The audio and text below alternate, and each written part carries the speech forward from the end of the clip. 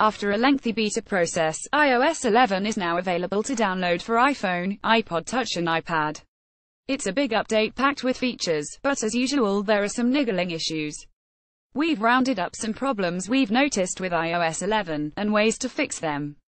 iOS 11 problems: not enough space to install. A classic KOS problem. If you're still rocking a 16GB iPhone that's nearly full, then you might have problems actually downloading iOS 11. Apple's latest update requires over 2GB of free space on your phone, which on a 16GB device is quite a lot. The first way around this is to simply delete some old photos and videos, but obviously that's not ideal. iOS can also suggest apps to remove until the update is completed, and then it will reinstall then. Related: iPhone X, everything you need to know, but the easiest way around this annoying issue is to simply plug in your iPhone to a Mac or PC running iTunes and install it this way. This downloads the software on your computer, rather than your phone, so you don't need that free space. If you're using an Exchange or Office 365 account through the Mail app in iOS 11, you might be getting a cannot send mail. This message was rejected by the server error message when you try and send an email. Apple has actually confirmed this is a bug with iOS 11, and it has said it will be fixing it in an upcoming update.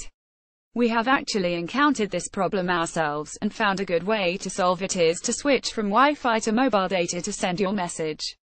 One of the smaller changes in iOS 11 relates to how pictures and videos you take are saved.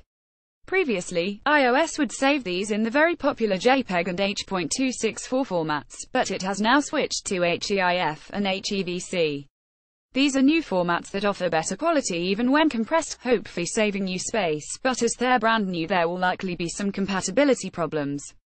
For instance, early on in the iOS 11 beta process these new formats weren't supported by Google Photos.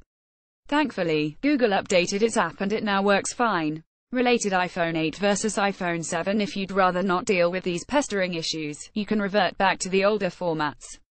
Just head into Settings, Camera Formats, and click More Compatible. Apps not working in iOS 11. With the switch to iOS 11, Apple has finally killed support for phones and apps that are still 32-bit. Apple switched to a 64-bit processor with the iPhone 5es, and this means any phone before this isn't compatible with iOS 11. It all means that any app not updated in the last few years to support 64-bit will not work anymore. Found any problems with iOS 11? Tweet us at Trusted Reviews.